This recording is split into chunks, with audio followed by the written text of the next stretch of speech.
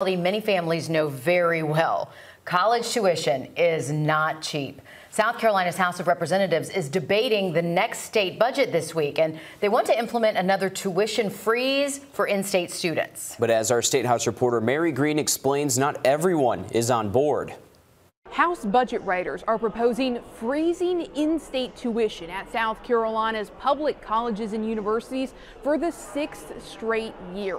But some lawmakers oppose this, arguing higher education is not a core function of government. Rather than further subsidize the middle class and wealthy four-year degree getters, again, oversaturated market, it's not the market is not there for that.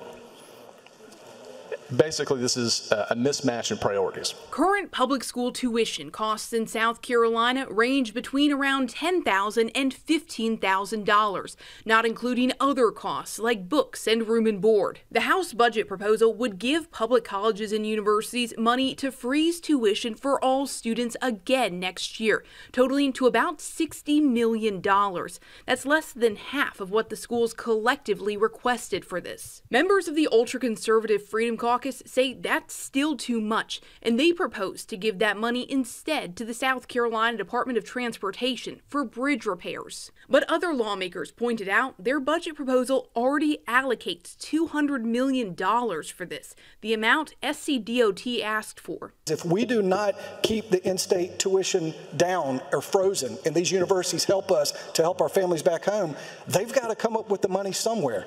So they're either going to raise tuition or, as Mr. Burns mentioned, and as I don't like, they're going to start bringing in more out-of-state tuition. That's just math, y'all. Ultimately, the House voted to approve this money for tuition freezes, but members are still debating the overall budget.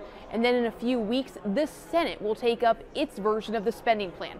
So this isn't final just yet. Reporting from the State House, I'm Mary Green.